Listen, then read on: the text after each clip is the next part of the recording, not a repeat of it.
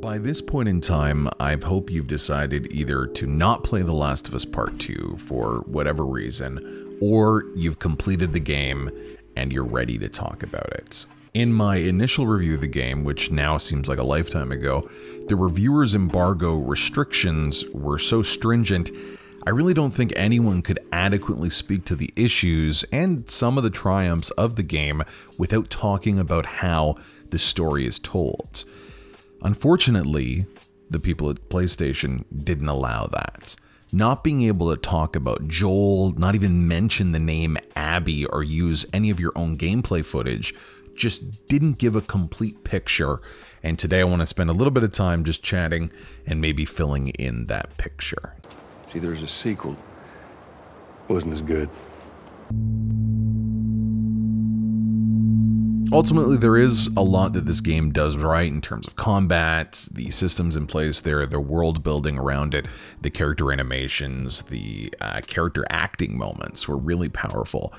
If you're coming to The Last of Us Part 2 with an issue with lesbian stories being told, with trans characters having placement, with Abby clearly being transcoded or at least queer gendered in some sort of way, unfortunately, that's not really what I want to talk about here. I understand the concerns, but I think there are more legitimate concerns in regards to how the story is told that are quite persuasive to people that are looking at this game and calling it a masterpiece. Let's start talking about the death of Joel. For the hundreds of thousands of you out there that got a chance to see the videos I produced on it, y'all are a bit mad about that, and I do understand why. It's not unheard of for a game like this to have that happen in the inciting incident. It is kind of interesting that we do have this at least trans-coded woman literally beating to death someone that represented perhaps more traditional masculinity in video games beforehand, and then having us play that character is an interesting kind of twist of the knife for people. So I do think there's maybe is a bit of a miscalculation there of the storyteller's ability to get us to empathize with the character of Abby, and I do think that how the story is told really stops that from being effective. But the death of Joel, a character you played in the first game that gave this entire series a sense of pathos, is a way to tell a story. Having someone that you played before that means so much to the main character is a great way to inform Ellie's journey. But the fact that that death and the great moments they had was told in such a strange, jumbled way, I think really highlights why Naughty Dog is not able to tell stories like they used to. So as soon as that happens, Ellie and Dina and then Jesse and then Tommy are all on this quest for vengeance. And that causes a certain pace, a certain momentum that stops the game from actually using the systems that are in place, which I kind of mentioned in the review a little bit. One of the moments in the game that I think does this really well is early on with Ellie and Dina, where they're traveling through downtown Seattle. You get to see little vignettes of moments in history. It's very much Horizon Zero Dawn in that way. And you get to understand these characters in an interesting and compelling way. The worst thing about this game is that it doesn't seem to embrace the fact it's a game. And games give us something that other mediums can't, and that's reactivity. The stories that we create, even if they're crafted by someone else, are special to us because of the reactive choices. It's not just about us pressing a button on A, B, or C and making a certain line of dialogue come up. It's about how we play the game and the choices we make therein. Because there was a sense of momentum after that one moment, I felt so often punished by trying to explore and experience these systems, by trying to get the collectibles, which ironically, if you do find, give you so much more of a backstory about the WLF, about Fedra, about the scars, and that is kind of the real underpinning here that builds this world. So I hate games that hurt you for playing differently and don't at least incorporate that into the narrative. Because there is a momentum, the only moments that we got to see of levity were in flashbacks, and the use of flashbacks, having them all muddled, having them in these kind of key act breaks, again, contextualizes a relationship between Ellie and Joel that we sort of already understood. And it's very much a film trope, but using it in games in this way, I think ultimately led to a dislike for Ellie, because the character that we're playing now of Ellie is very different than the one we see in the flashbacks. The character that we play of Abby is very different than the one we see in the flashbacks. And that dissonance, that disconnect between what the cutscenes are showing us and what our actual experience of the characters is, creates, I think, an inauthenticity. And I think that is what really rubs people the wrong way. If they can have no issue with the trans or lesbian identity, if they can understand that Joel once could be killed in the sake of storytelling, the thing that I think a lot of players can't take is when you feel like your choices and your actions are inauthentic. Nowhere does this happen more extremely than in the combat scenarios. The Last of Us Part 2 wants you to feel bad for playing it, but I don't feel ownership for the choices I made, because all of my gameplay choices don't reflect the Ellie that is in the cutscene. So basically, if you're playing this game and you're trying to explore, if you're playing this game and you're trying to express combat in an interesting way, whether it is just through stealth or being ruthless in that way, the game makes a lot of effort to show you that killing these random enemies is intense, that burning dogs to death with a Molotov cocktail shouldn't make you feel good. And therefore, Ellie is a brooding character, and you're playing a character that is sort of shade of gray. But that's something everyone already understood. That was established. This idea that the centralized theme of The Last of Us Part 2 is, what does true love mean? What does true hate mean? What are people willing to do to avenge a life? Is really undermined by Ellie ripping out the throats of hundreds of people as they scream and cry and name their friends and everything like that.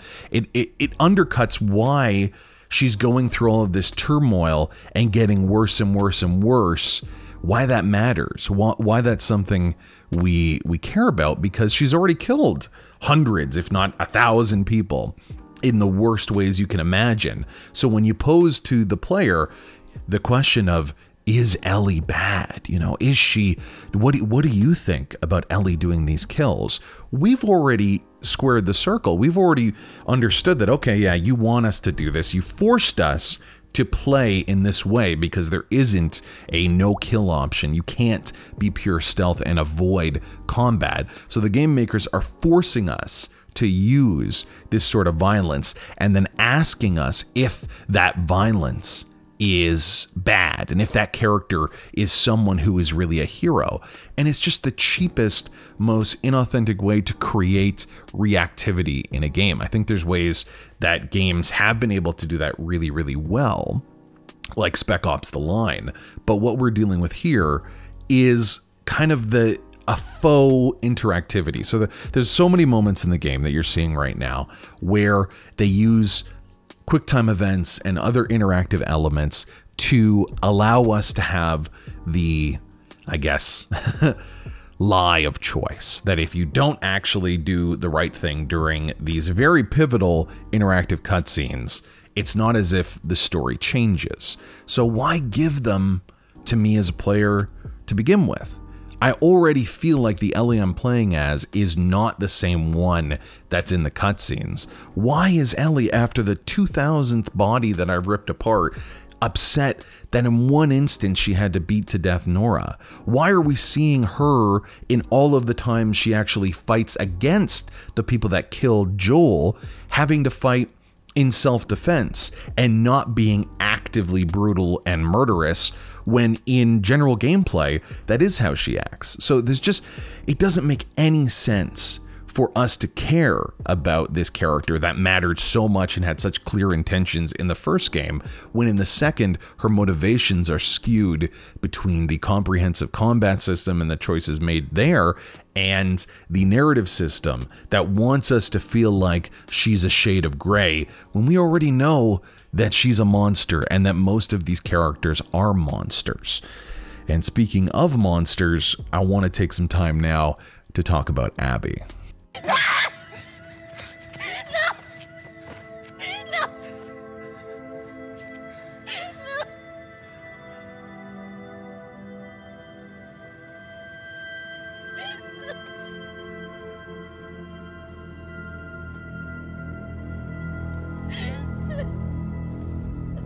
The next time we see Abby after she brutally murders Joel is probably 10 to 12 hours of gameplay later.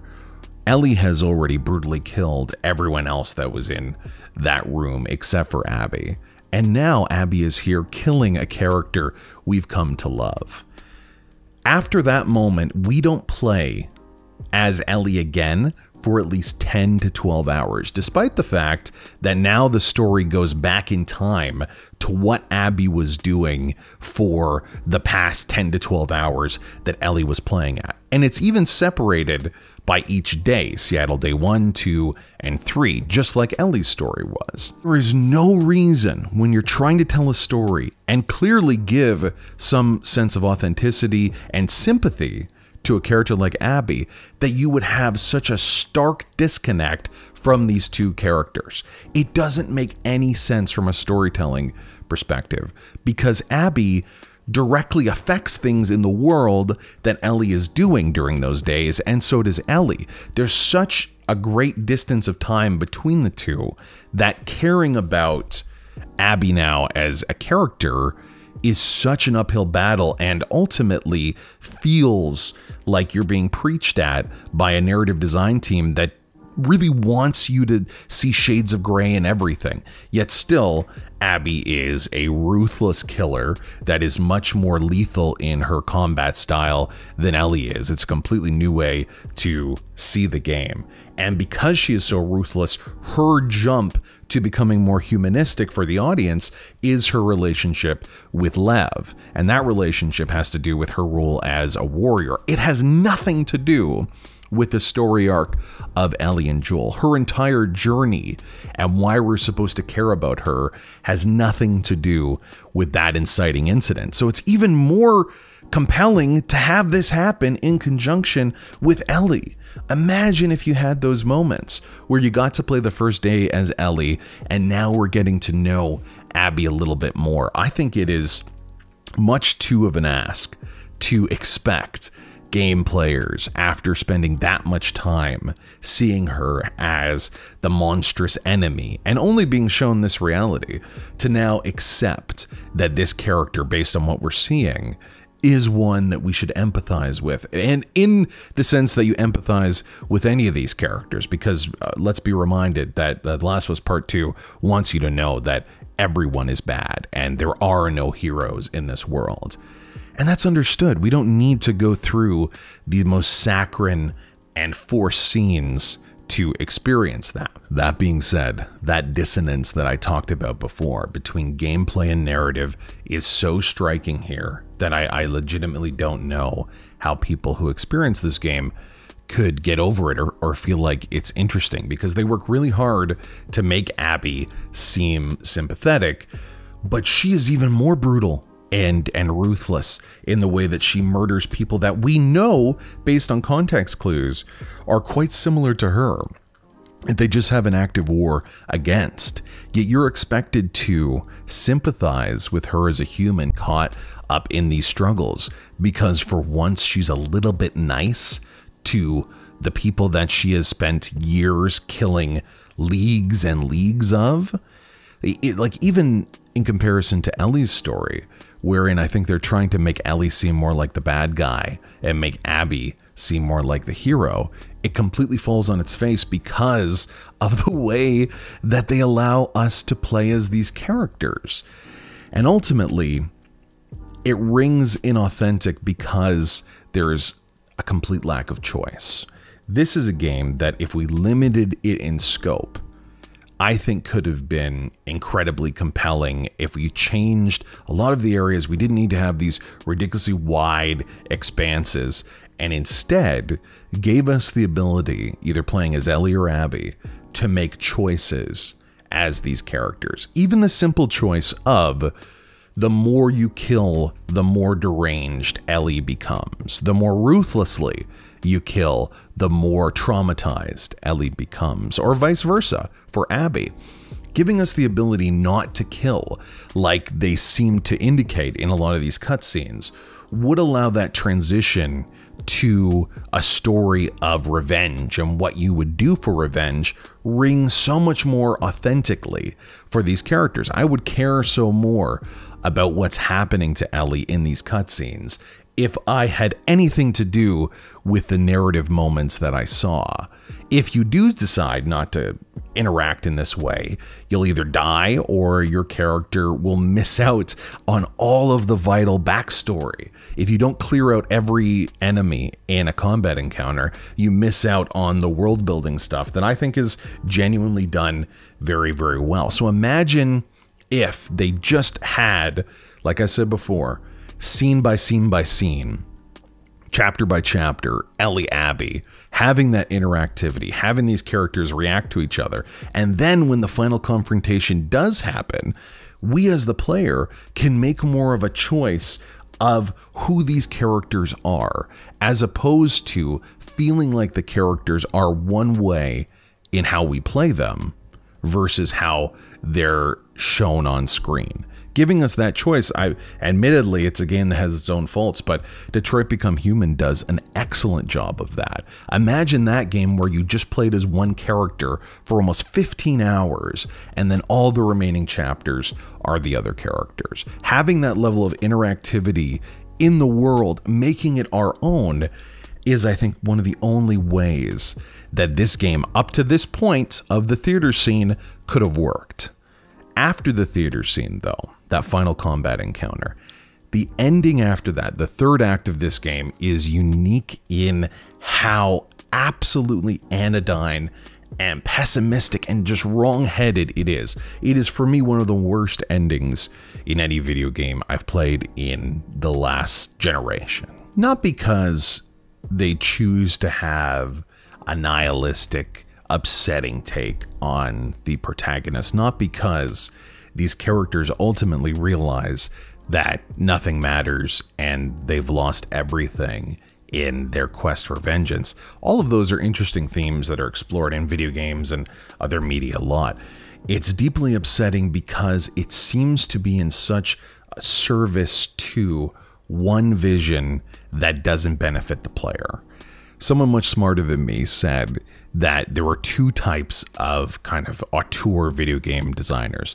Those that see video games as an important medium and try to push the limits of what it means to be in a game, but still retaining a game quality. Then there were others who are still completely considered geniuses in the field that seem to hate video games as a medium and want to work really hard to destroy it and turn it into something like film or literature, where that lack of reactivity is what makes the story powerful. Video games work because they are reactive in the choices you make in dialogue, the choices you make in how you play, and the fact that you're playing this game. After the theater fight between Ellie and Abby, we are transported to literally a farm upstate. Ellie and Dina are raising the baby of Jesse, who is just killed by Abby.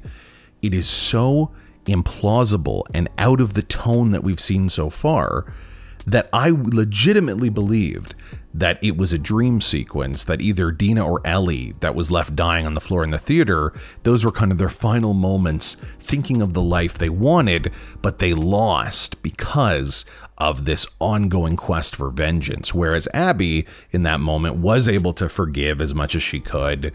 Again, that it wasn't portrayed very well and wasn't going to kill them. But instead, we get introduced to a completely new location, completely new enemies, and a clear directive of Abby and Lev as the new Ellie and Joel in their journey to find the Fireflies, ironically.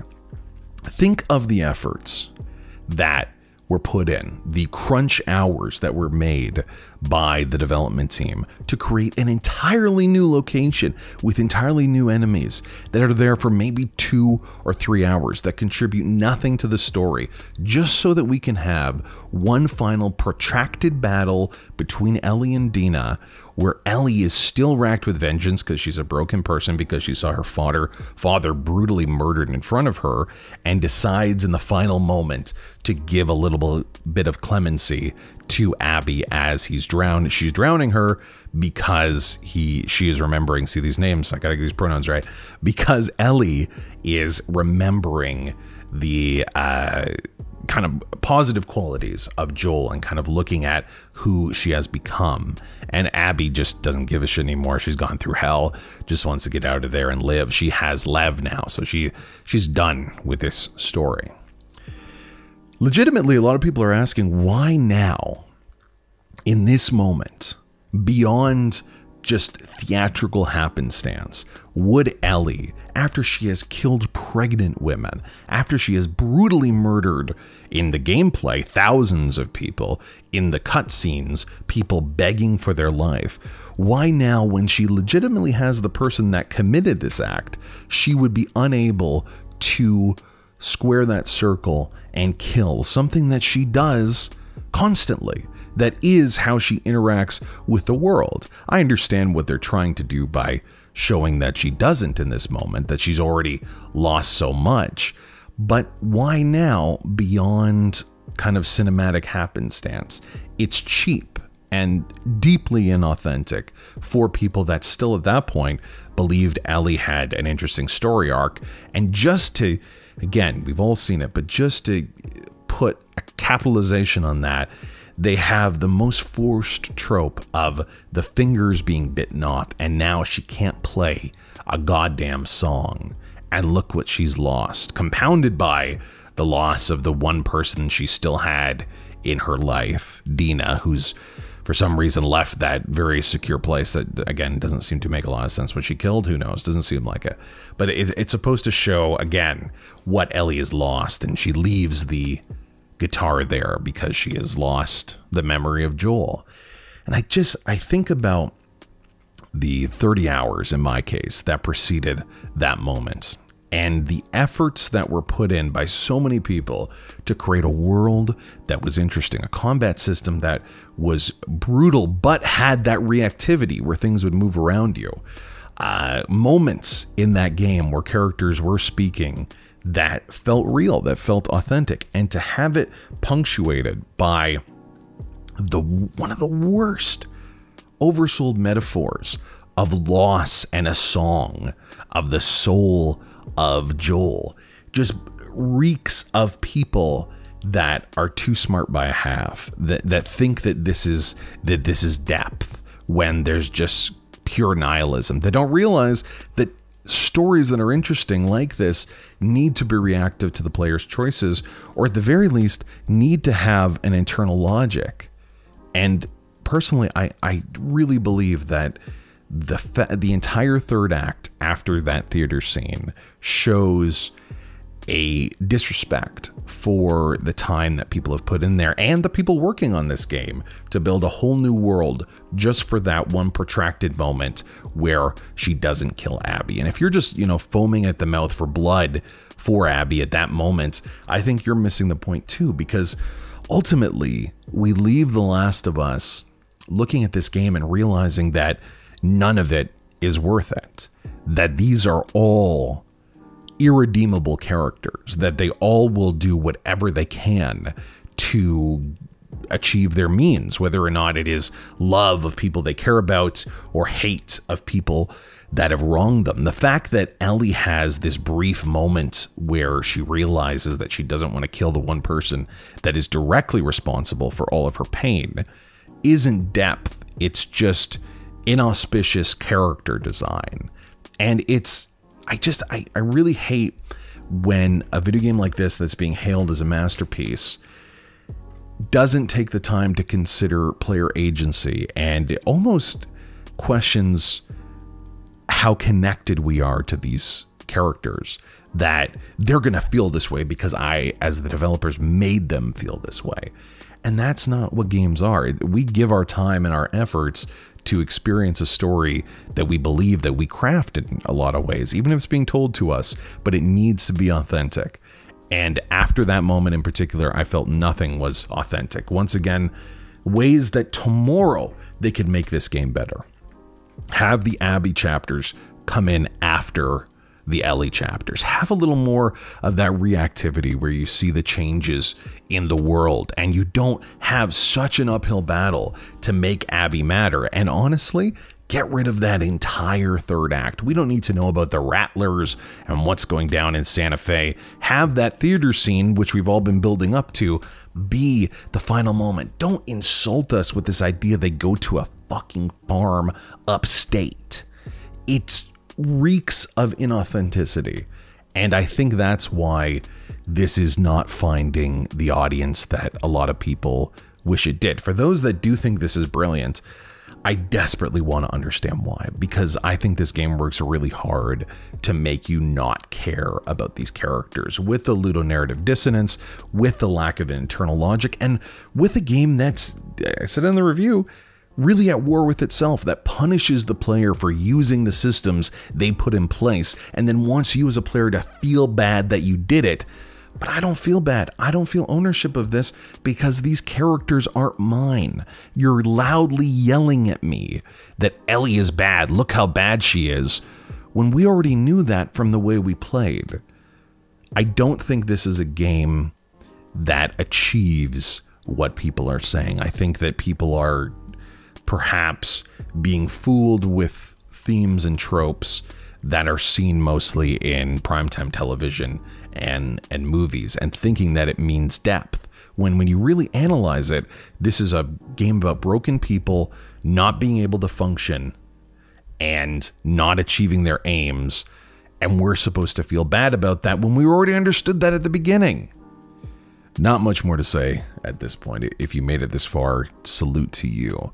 Hopefully, you were nodding your head as you heard this and not getting more and more fiery. But please, if you do believe that this story has depth and impact and important characterization, I want to know about it, because for me, The Last of Us Part 2 is the final game in a generation of storytellers that don't understand what video games can be, and we shouldn't see a game like this again going